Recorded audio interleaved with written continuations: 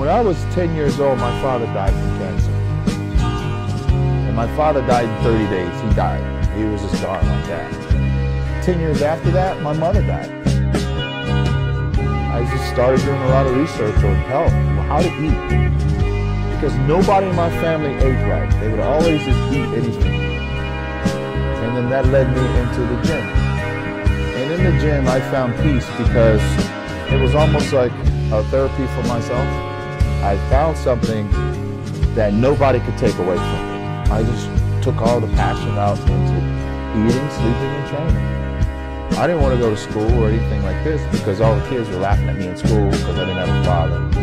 But I had that gym, you know, and that gym taught me a discipline, taught me sacrifice, and it just taught me how to trust my decisions.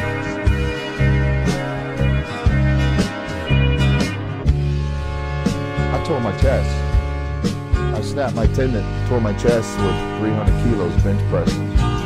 You know what they said? I'll never come back. I'll never be a bodybuilder. I'll never. This happened after I got second place in my first semester. You know what happened? I was the first bodybuilder in the universe that ever came back from this and won a show. I won 23 shows after that. And it wasn't just a tear. I had major surgeries. Like I tore my pectoralis major and minor and snapped my tendon in half. If I can make it through that and deal with that, I can almost do anything. Because the world said it was impossible, right? That's how you look at your situations that you're dealing with. I look at it as a challenge. It don't make sense now, but it'll make me a better person. Discipline is what it takes to be successful.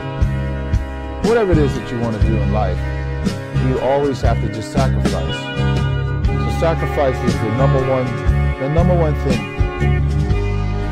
You know, there's no secret. There's no secret. The secret lies within you.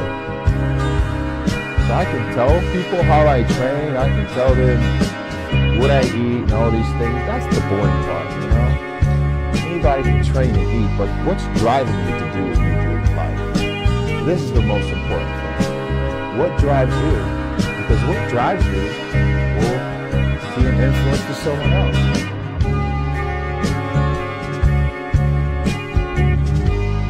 don't care about how big my arms is or how much I can bench press in the gym. You know, it's not about how you look, it's about connecting with someone.